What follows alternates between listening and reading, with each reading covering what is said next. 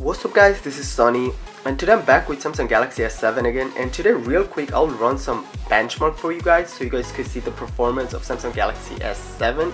It's really worth upgrading from a Galaxy S6 to a S7. So real quick, let's just run some benchmark. So as you can see, I have three benchmark, Antutu, and then we got a Quadrant and a Geekbench 3. So first benchmark, let's just go with Antutu. Okay. And allow. Okay, so as you can see, the last benchmark test I did was 96,866. okay, but what we'll do, we'll run this test again.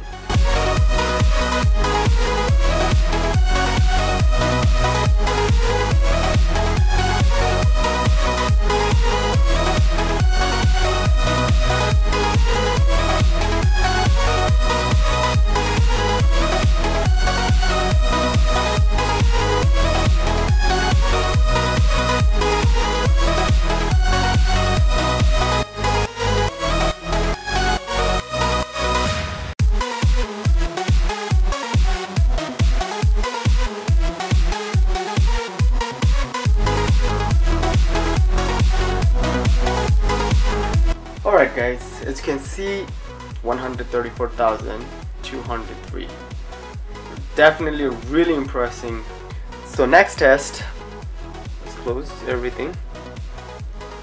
Quadrant test.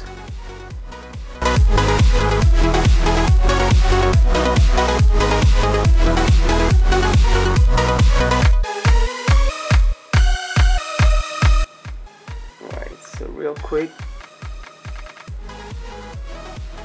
I don't know if you guys could see.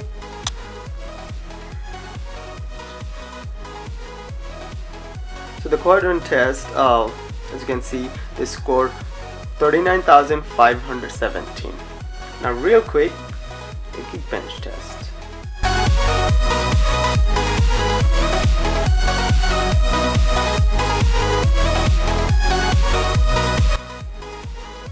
Alright, so yeah guys, so here is my quick 3 benchmark: Antutu benchmark, Quadrant benchmark, and Geekbench.